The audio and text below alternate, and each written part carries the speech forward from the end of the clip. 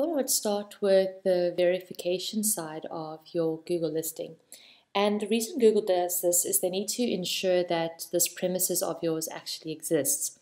Now, although in South Africa, sometimes postal service is not at its greatest, and I personally have found that it can be quite a frustrating exercise to wait for that postcard. So if you take a look at the screen prompt, this came up after we put in all our information.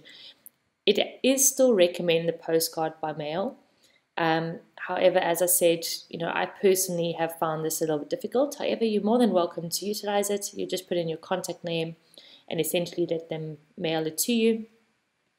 There is a new one now where you could verify this through a live video chat, and the operators would need to be online for it, and essentially you would walk around your premises and show them and prove by video that the premises does exist.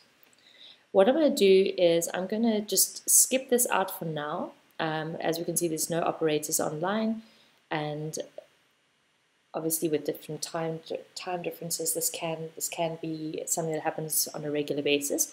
So I'm just going to click on the none of these work for me, and I'm going to say that I would like to rather verify this later. Okay, so now we are in our Google My Business account, and as I said, we can go through this verification. Let's just take a look at the other options in the meantime. There have been some recent developments.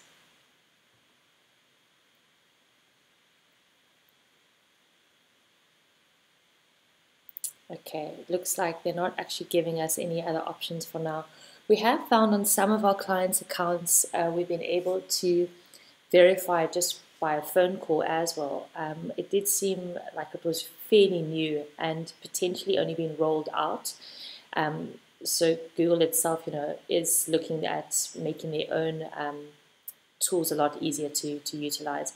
What I'm going to do for now is I'm just going to use the postcard side of things, just so we can get this part done. However, I do recommend looking at the video chat as well, as it can be a lot quicker to get it verified.